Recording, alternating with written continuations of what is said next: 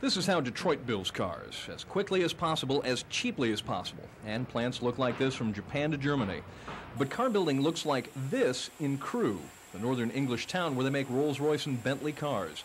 While automation and robots are crucial to our way of building cars, it's still something that's in limited use here. We have automated to some extent. Things that can be made by machines successfully. And we don't make anything in great numbers. We use computerized drilling machines, for example, to help make the engine. But the engine is put together by hand.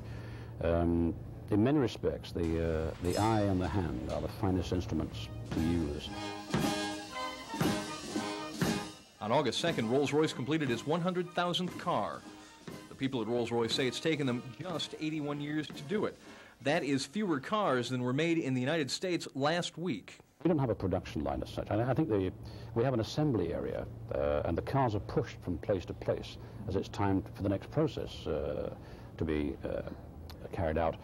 I think the Rolls-Royce production line as such would give a Detroit production engineer a cardiac arrest. You know, To mark its milestone and the 100th anniversary of the automobile, Rolls-Royce has made 25 copies of the 100,000th car. You can't buy the original, but you can buy one of the copies. There are 12 in the U.S. and just one in Dallas-Fort Worth. It has special paint, silver inlays in the wood veneer, and a special cocktail cabinet built into the front console, for passengers only, of course.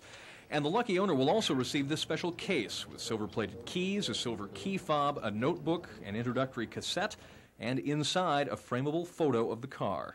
It's somehow appropriate that 2 of the special Centenary cars are here in Texas.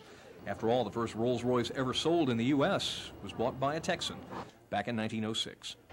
Ed Martell, Channel 5 News Tonight, Dallas.